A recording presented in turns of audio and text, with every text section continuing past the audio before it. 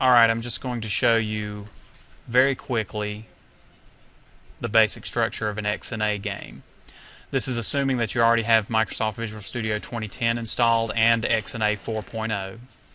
We're going to go to File, New, Project, select Windows Game 4.0, and let's name it something a little more meaningful, such as Color the Screen. And you want to save it in a meaningful location. This is where you do that. By default, it's going to put it in a folder called Visual Studio 2010/projects.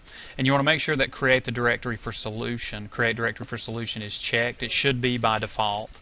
Click OK. And it creates a complete working game for you automatically. If I actually press the green Start Debugging button now, we have a working game here, even though it's just a blue screen. So it does a lot of the work for us. It imports all the files that we need for the game using statements. And I'm not going to go over every line of code. I'm just going to show you some of the stuff that you'll use as a beginner.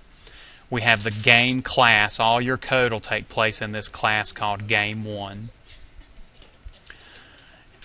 The initialize method here is where you will put your initialization logic, such as setting your life to 0 at the beginning of your game. The load content method is where you will load game content such as images for your sprites, sound effects, fonts, things like that. And these methods occur only once when you run the game. They happen before the game actually begins. And another very important method, this is probably the most important method in XNA, is the update method. This is where your game logic takes place. This method runs every frame that the game is running. So if your game's running at 60 frames per second, this is going to occur 60 frames per second. This is where you want to put the brains of your game. Things like when a bullet hits an enemy, what happens when you press the A button, that kind of stuff.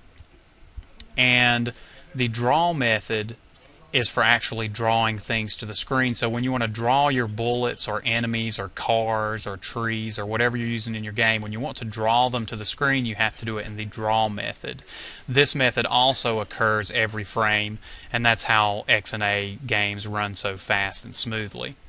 You can see here the default color of the background is cornflower blue. I'm going to change this to red and press the Start Debugging button, and now I have a red background. And in the next tutorial we'll add more code, but this tutorial was just to show you the basics of how the XNA structure worked. And that's it. Thanks.